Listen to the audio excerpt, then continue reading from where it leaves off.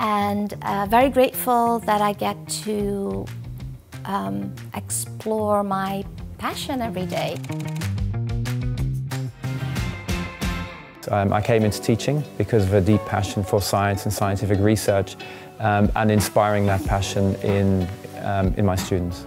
Something that I've really valued here at ISA is I've been given a lot of freedom as a professional and respected as a professional in order to explore my passions, explore what do I think are the best types of supports or lessons, curriculum in order to cater to individual student needs and provide them with the opportunities and support that they need.